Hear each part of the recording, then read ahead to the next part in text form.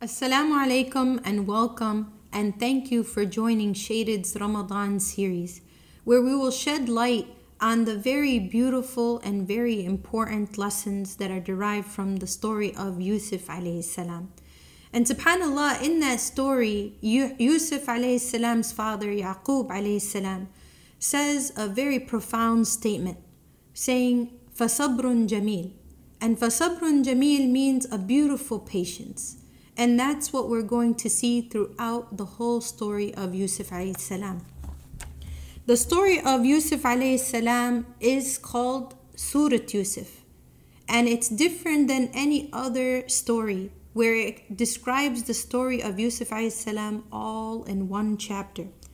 And Surah Yousef is no doubt among the most riveting stories that highlight the way and why the guidance of the Quran is timeless and it's miraculous.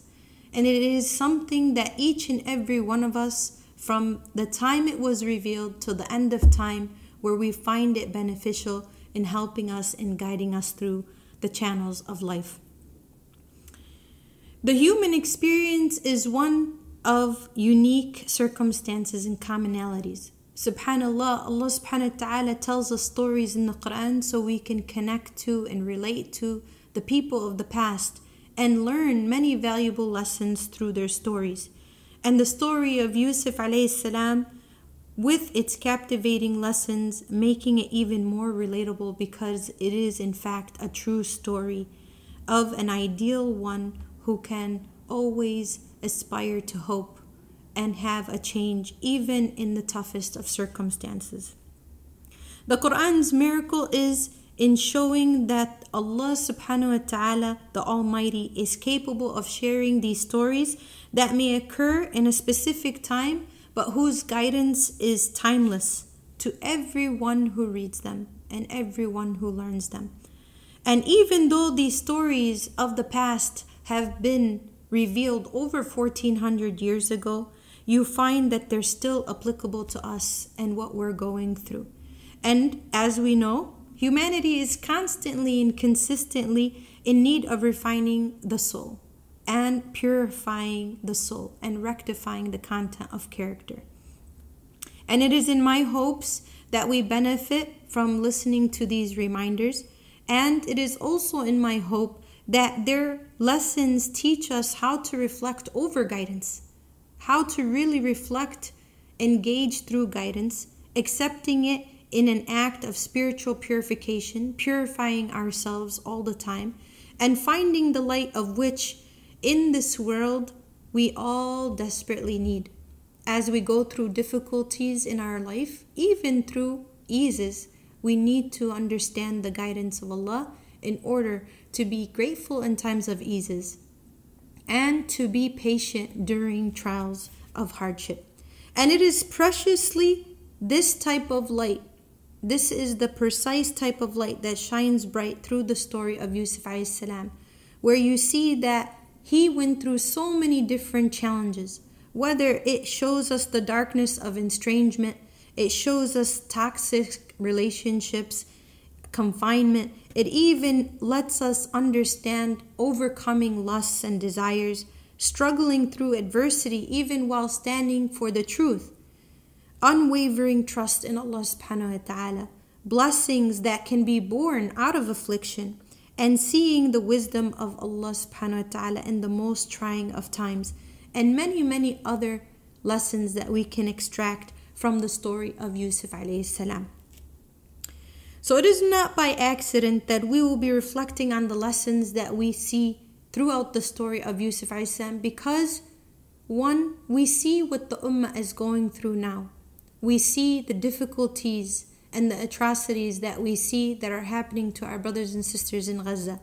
And many have come to myself and others saying, how do we go through this? How can this be happening right in front of us? But in reality, we have to learn from the story of Yusuf alayhi salam, how when something looks bad to us, Allah subhanahu wa ta'ala has a different plan. How something that looks bad to us can have the most beautiful of outcomes. So Ramadan is the month of reflection and reciting the Quran. And that's why we hope that we utilize this story to benefit us in every way throughout the month of Ramadan. Now we seek to find the depth in the conversation with Allah. We want to converse with Allah subhanahu wa ta'ala. And when we converse with Allah subhanahu wa ta'ala, we are asked to pray and make dua and supplicate to Allah subhanahu wa ta'ala.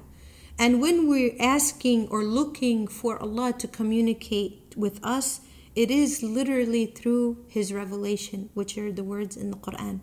And we have to constantly remind ourselves that we are in a journey from Allah to Allah. And throughout that journey, we need His guidance, we need His help, and we need His protection all the way through.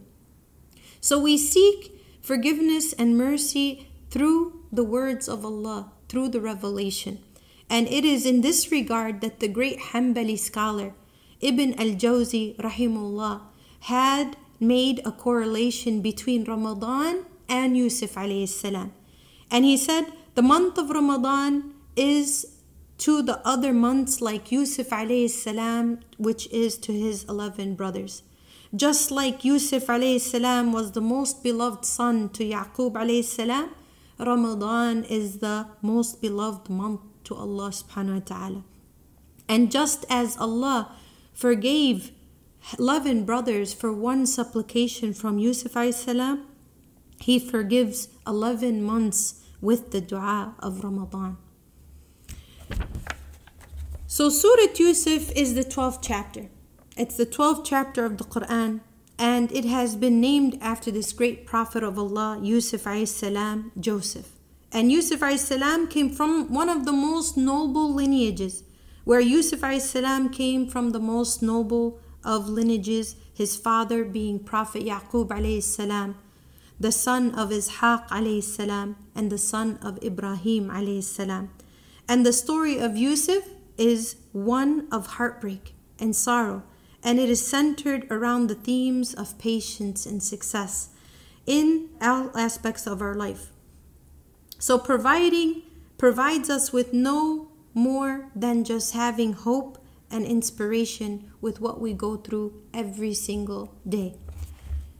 Now, in this aspect of conclusion, we know that we must know and remember that on the darkest of days and during the toughest of trials, take heart and take comfort knowing that Allah will find a way out for those who are mindful of Him.